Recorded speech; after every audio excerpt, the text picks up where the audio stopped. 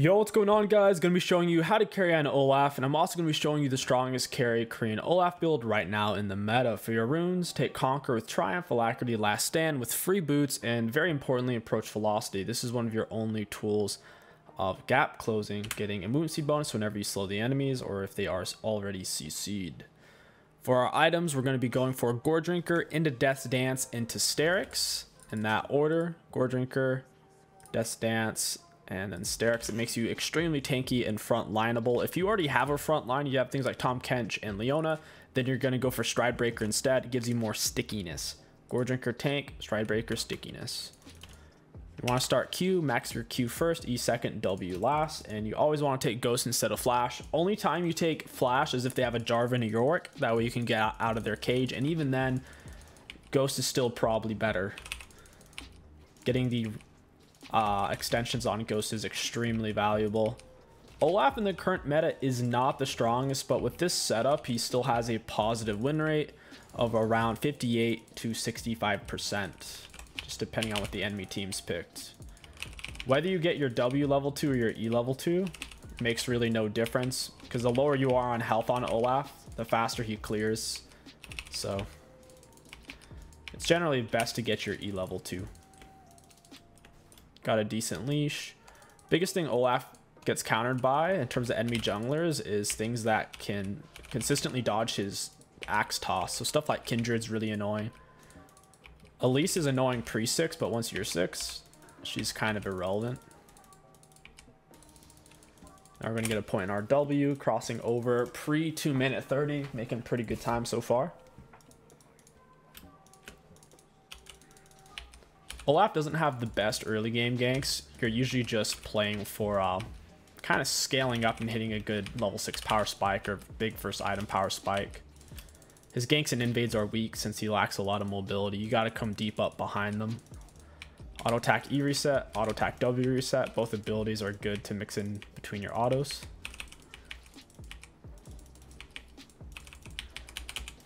Gonna smite E that. Whenever your E kills something, it refunds, which is really, really nice. Your E costs HP to cast, so something to keep in mind. It's more of a laning tool than a something you really have to think about too much as a jungler. Then to smite that, we want to finish this and go gank. You'll usually be finishing your full clear around 325 on Olaf. Very similar to a Master Yi in terms of healthiness and speed. This is doable even though it's an ally because we're coming up deep from behind. She's also missing a little bit of HP already.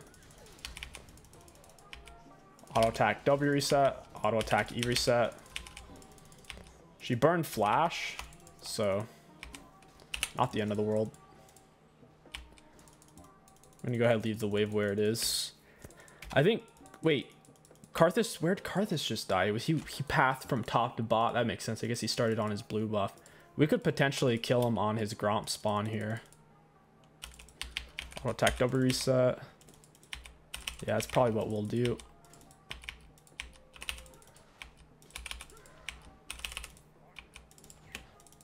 Oh, since Olaf lacks mobility, you kind of need to... Yeah, we probably should just skip the scuttle and went straight into him. That would have been better. That should have been an easy pickup. Go ahead and reset. In the early game, in terms of invading enemy junglers, you kind of have to run right into them. Be pre-set up. We'll go ahead, pick up Caulfield's Hammer and a Control Ward. Potential gank mid here since he's pushed up far. We're not there though, so it's most likely not going to pan out. He's going to shove and then leave. Bot lane's also looking gankable because they're shoved. This is obviously not gankable because Eli's underneath turret with high HP. We could skip Gromp temporarily and go straight for the gank. With Ghost, it'd give us decent odds. I'll go ahead and leave my ward right there. It's a decent spot. So I think Samira can block my axe with her wind wall, which is pretty annoying. Oh, I wanted that axe toss on Bard so badly. We're not gonna be able to do anything to her, unfortunately. And we didn't get the assist on Bard either. Feels bad. Oh well, at least my teammates got the kill. We'll smite it. Auto attack E and continue our full clear.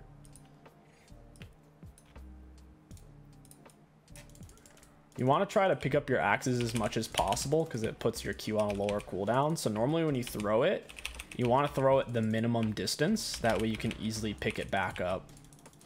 You only throw it max distance if you have to. It's more out of necessity than preference. Auto attack double reset, auto attack E, auto attack Q. Ultimately, the majority of your damage will come from your auto attacks, but your abilities need to be mixed in to maximize your output. Looks like we'll be hitting a pre 7-minute level 6. That's really good. On any kind of jungler who's going to heavily farm, you want to hit it pre 7-minute 30. Right now it's 6-minute 30, and we're hitting it, which is really nice. We'll have our big power spike here, and we'll go kill 𝐒𝐿 on his blue buff. He'll walk right into us. We see it's coming up. If it's yellow, that means it's up in 10 seconds or less. I don't think he's... Yeah, he didn't see us there at all. Auto attack double reset. Auto attack E. Gonna go ahead and smite that. And we're gonna have to turn on this guy. Don't know where 𝐒𝐿𝐿 is. I'm a little nervous with how Zilean's pathing here. That's fine, I guess. I couldn't really help Zilean at that point. Well, maybe I can. I didn't realize how close GP was. That's my bad. I really should have been there for that. Auto attack E. I don't think 𝐒𝐿𝐿 has R, but she did land soul pull on me.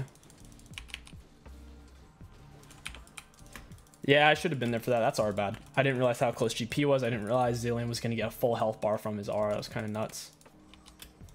But actually full health right now. 𝐒𝐿𝐿's R is on cooldown. We don't have to worry about that. Plus W gives us shield anyways. I didn't want to reset. Olaf farms way faster the lower he is on health. And I'd like to get Gore Drinker on our next back because we're so close to buying it anyways that if we reset, it's just how much stronger are we really with a Iron Spike whip type of thing. So we should be able to get it off these camps here. I wouldn't recommend picking Olaf if your team lacks an enchanter that has a speed up.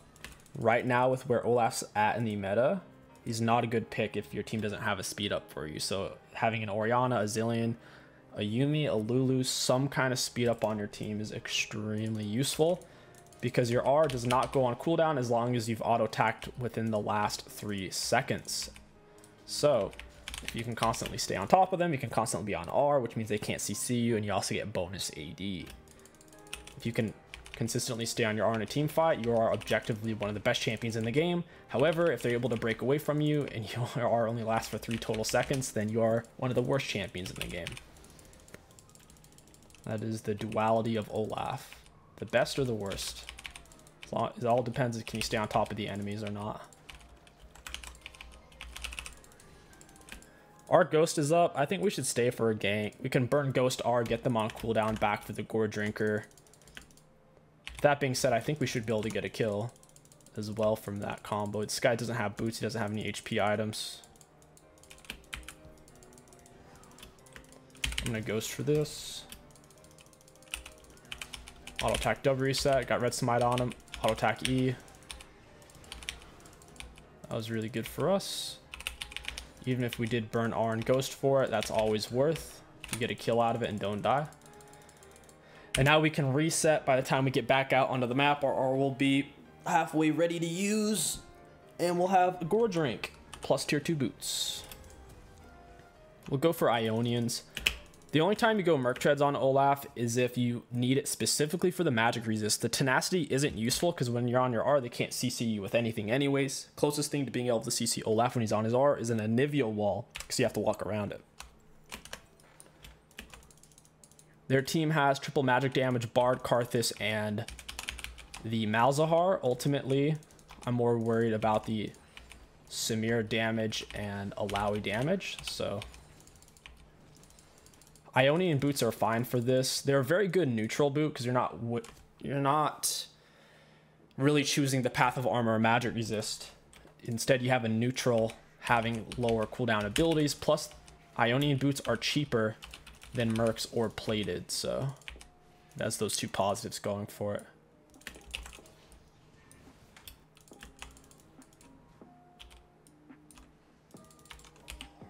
This isn't warded. This is why you need sweeper, so you don't waste your time.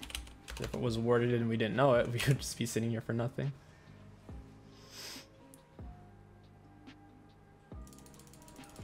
Alright, yeah, I'll go for this. Auto attack W reset E. 𝐒𝐿𝐻𝐿 can't CC us. Auto attack E. Auto attack Q. That was pretty solid. 2 for 1's really good considering we were fighting 3 versus 2. The trade was positive for us. We didn't lose our shutdown or anything like that.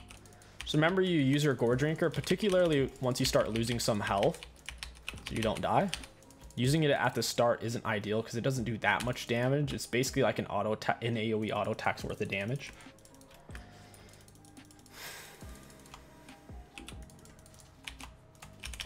The 𝐒𝐿𝐻𝐿 is heavily countered by us. Our R instantly cleanses CC, and while we're on our R, we can't be CC'd. So 𝐒𝐿𝐻𝐿 only does damage to us, can't CC us, Bard can't slow us, Bar can't R us. It's very challenging for their specific comp to deal with us.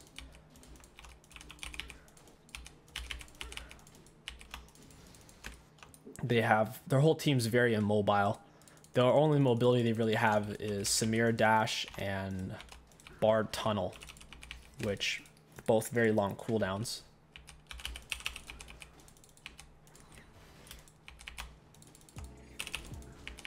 Auto attack W reset. I wouldn't recommend trying to take early dragons on Olaf because you'll be delaying your level 6 and it can leave you extremely vulnerable since you lack mobility to escape. I only like to do them once I have a full item or close to it. I'm gonna R for this. Auto attack W reset. Core drink. That's really good. 1 versus 3 getting a kill. Okay, GPR 2 to be fair, but still. I think we got ignited too. It's so funny just hacking down 𝐒𝐿𝐻. Even if he exhausts us, it does nothing. We can't be stopped. We could take 𝐒𝐿𝐻 here for sure. We really should since 𝐒𝐿𝐻 is dead. However, if his top side's up, he's about to walk into me and we'll eat him alive. Yeah, I think he's about to walk into me. I kind of need to spend my gold anyways. So if he comes top for wolves, ooh, he's probably going to go for his red buff. I didn't realize that was spawning in. Oh, okay, all right, all right, all right. He might think I'm in his bot side jungle. Auto attack W reset, auto attack E. Auto attack gore drink. Down he goes, feels bad for him. Allow is missing a lot of health. She does have full item plus plated. That could be challenging to kill. I say we just go for this. It's not the best Herald timing because the plates are already gone, but still. We're gonna turn on our R. It's like she's trying to hide on top of the Herald so I can't get her. Auto attack Q, auto attack E. We still have our R on, so. 𝐒𝐿𝐻 might try to R here, I don't know. The whole time we had the extra 62 AD from our R, which is basically like a full item. Most attack damage items don't give above 50, so. That's why Olaf on his R is one of the best champs in the game, but without it, it's one of the worst because he doesn't have a jump in his kit or a dash or a leap or a blink. Ghost plays quite nicely because of that. Kills and assists extend the duration of your ghost. It doesn't refresh it, it's better, it extends. So your ghost could in theory last, well, first of all, per level the ghost gets faster and faster. And it starts out giving you 4 additional seconds and then it gets like all the way up to 7 or 8. So it can last the whole team fight even if it's 30 or 40 seconds. We'll go for the Death's Dance into the Sterix. We'll be super tanky and we're not going to die, which is important because then we can keep all of our Conqueror stacks fully stacked while simultaneously staying alive long enough for extra Gore Drinker cycle, staying alive longer for more W cycles for this shield and extra attack speed. Very important. When you have such impactful abilities, ultimately staying alive gives you a lot more value than having an extra 20 attack damage. Oh, they quit. GG's, well played. This game was really short, so we'll go ahead and do a part 2. I'll see you guys there. Yo, what's going on, guys? Welcome back to part 2 of Olaf in the Jungle. We're up against a Volibear this time. We should be able to solo him. He has press attack. We have 𝐒𝐿. If we're both high HP in a fight to the death, we should definitely have the upper hand on that. Then they have the GP, 𝐒𝐿. I think we'll do quite well against their team, other than dealing with 𝐒𝐿. Everyone else on their team is somewhat immobile. But 𝐒𝐿 can kind of shoot and move giga fast at the same time with like 600 plus movement speed. So 𝐒𝐿 R won't be an issue. Volibear stuns, whatever. GP slows, whatever. Should be an interesting game. Hopefully, like I said, 𝐒𝐿 doesn't get fed, because that would make this game very challenging. More immobile champions, the better when you're playing Olaf. That's the key. I think out of Yuumi, Zilean, and Lulu, I think Yuumi's the best for Olaf because of her R. There's no way to miss it. And the Yuumi is just so consistent. No matter how deep Olaf goes, she can follow. I haven't seen many people playing Yuumi these days, though. Yuumi's not as popular as she once was, I suppose. I've personally only played that champion once. I try to play every champion at least once, so I am more familiar on how to beat it. Learn its cooldowns and stuff a little bit better. Mid lane gets a kill. That's awesome. Irelia is a bit of a cheese pick against melee mid laners who do physical damage because of her damage mitigation. She can do quite well against like Talons and 𝐒𝐿's. She can whip out some cheese kills. GP's not looking like he'll be gankable. The only way we can gank top is if it's a counter gank, so we show up knowing Volibear's about to be there. Almost every jungler starts with their bot lane for best leash possible, especially Iron through D4. It happens almost every single game, like probably 9 out of 10 times. So we're both going to end up top side, and that would be the counter gank. Volibear usually runs a full clear, and he can finish pre 315 if you do it right. Videos on that. So he'll get there slightly before us, in theory. Yep, he got there pre 315. He skipped a camp. He only has 20 CS, which means he literally skipped his Krugs. Because he should not have been able to get there that fast. And he would have 24 CS if he did a full clear. We finished 325. Pretty good for Olaf. Full HP, double refill. Oh man, this is gonna be rough. Darius needs to flash.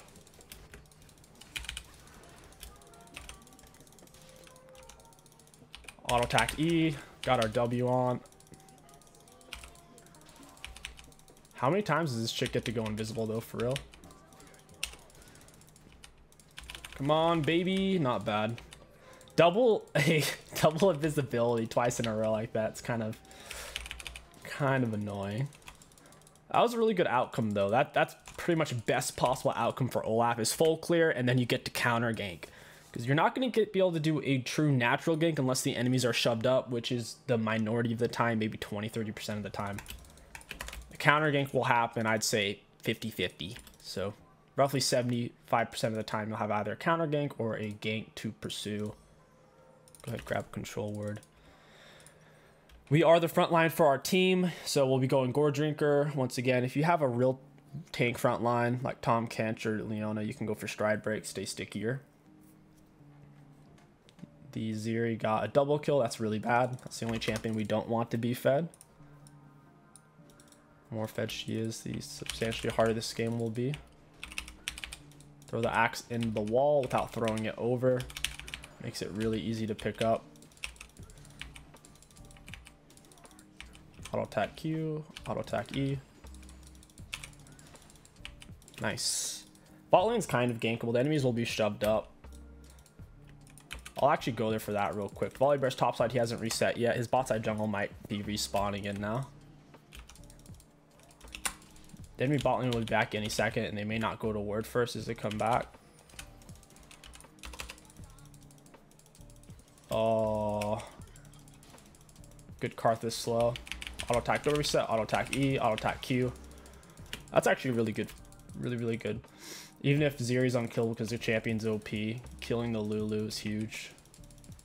Good see my team had the way frozen in a semi-frozen in a good spot. It made that a clear-cut gank opportunity. I would like to soak this XP over the wall. We got to get closer, and now we can soak. Look at, we just got a huge chunk of XP off that cannon.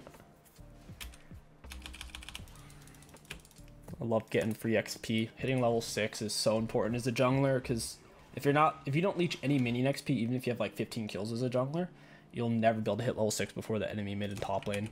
You have to leech some minion XP because minions are far more valuable than camps are.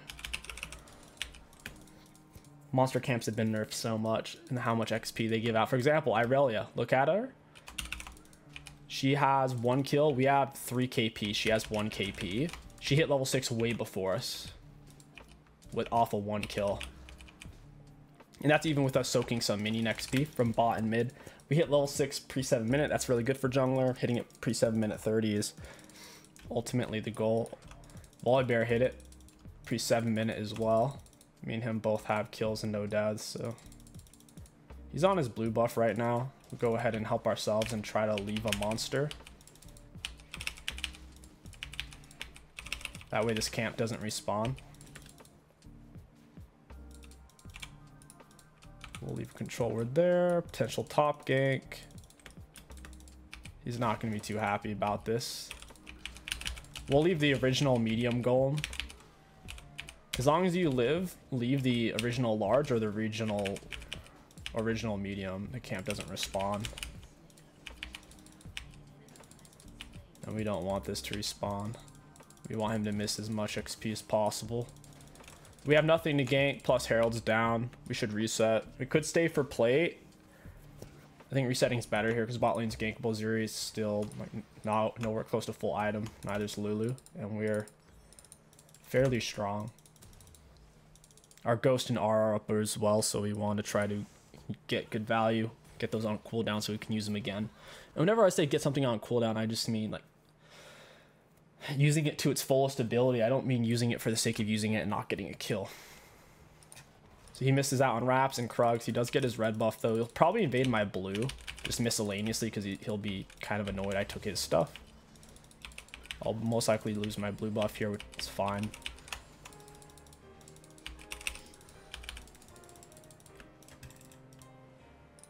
Oops.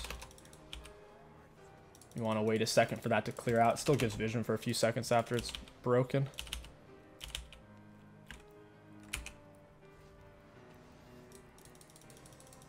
Yeah, they're playing really defensive.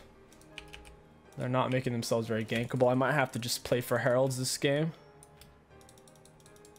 This stuff really doesn't feel gankable.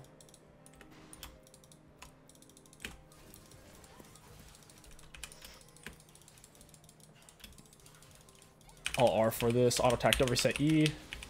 Barely killed her before she could get off one more attack to finish Irelia. Volibear did just get Herald. That sucks. He didn't get our blue buff though, so that's good news. I have more items than him. We win this. I want him to walk into me. Alright, he's not going to. Darius is going for the pinch. We'll ghost for this. We'll land a double Q. Auto attack, double reset. Red smite, auto attack E. Into the Q. Into Q. Into auto. Nice! Soak this wave real quick. This is a lot of minions. Nice. I'll dump this. Darius isn't respawning for a little bit. We might as well take advantage of the situation. Oh, but you're taking his minions. He wouldn't even change anything because this wave's going to die underneath GP's turret. So GP gets nothing. Darius gets nothing. Except now we forced out GP TP. And we're guaranteeing the wave's going to reset because we crashed it underneath his turret. So Darius benefits immensely. And our team also benefits because GP has to waste his TP.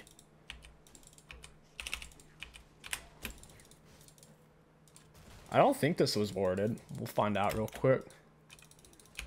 It might be with the way he walked there. Yeah, it was warded. That was definitely worded 10,000%. Our R is up, Ghost is down, but nothing's gankable, so Go back to farming. Auto attack double reset. Auto attack Q. Mix in the Iron Spike Whip. Dragon's up in 42. We'll have reset by then and gotten our Gore Drinker.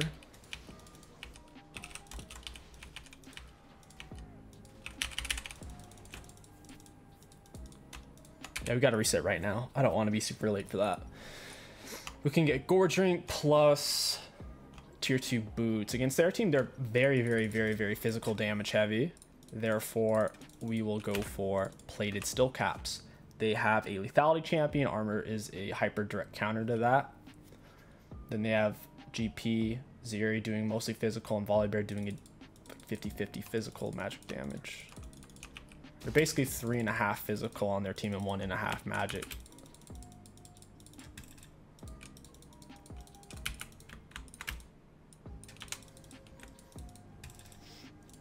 He's rushing it right when it's up. Auto attack door set E. I don't want him to R away, so I'm not going to use my R here because I want to be able to keep the duration up.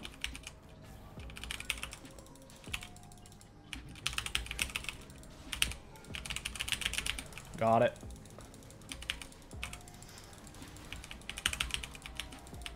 I'm going to need that Olaf R. Got it. Got it. Juicy. Well played by the Zillion.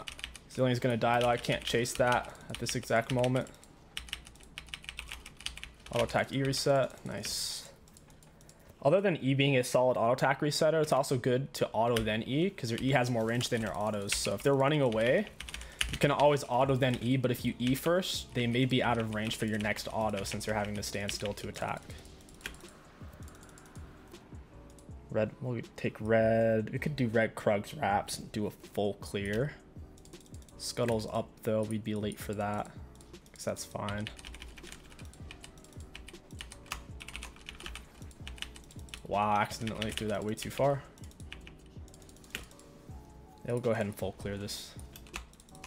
Zeri's still not a full item, and I am. Plus I have tier 2 boots, so I'm fast enough to stay on top.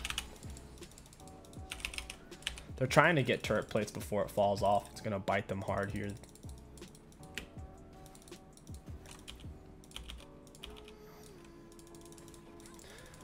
I don't think I even have to ghost for this. I will go ahead and R. Don't want to get slowed down. They're grouping up mid. They got first turret gold. They're gonna die for it. Still have ghost. Darius is looking for the dive.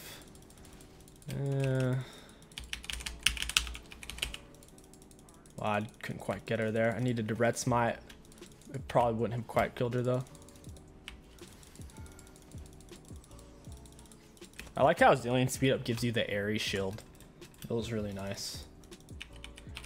I have a feeling this is going to be an FF15.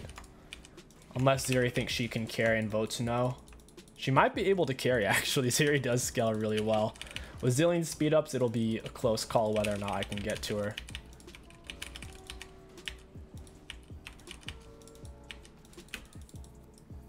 Got Krugs. Taking these. The wave sauce. I timed that poorly. I should have known they were going to be there for my own wave. That's my bad.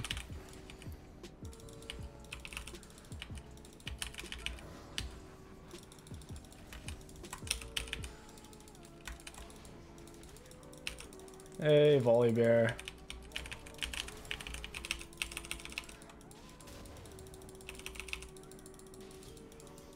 I can't chase that in all the way. I can go for second Herald though. Second Herald will do just fine. Hopefully Karthus isn't at bot side. Zeri is sitting on a completed item. So she will be stronger than him even though he's a level up on her. That was a bizarre animation. It didn't even show the charge. It just did it. Since it started the animation before we had vision of it. Just glitched. I say we reset after we can afford Death Stance. I need about 2 or 3 camps to be able to get it.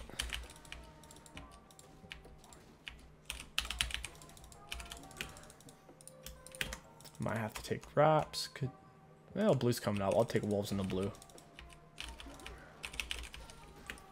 Darius can handle himself down there. He has double armor items. He should do just fine. Their biggest win con right now is Zeri getting the shutdowns on me and Irelia. We need to try to avoid that happening, so we're not going to do anything like a crazy dive against the Zeri. That'd be the only way she can do what she needs to do this game. Got our Death Dance, and third item still going to go for Sterix, and then we'll probably go like Thornmail Deadmans. You can always round off your build with melee champions with mobility items like Deadmans or Force of Nature. Basically an item that Winged Moonplate builds into, one or the other.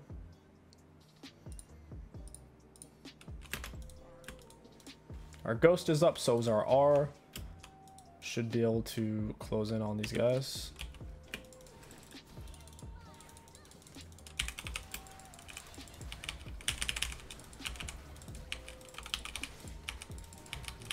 Got it.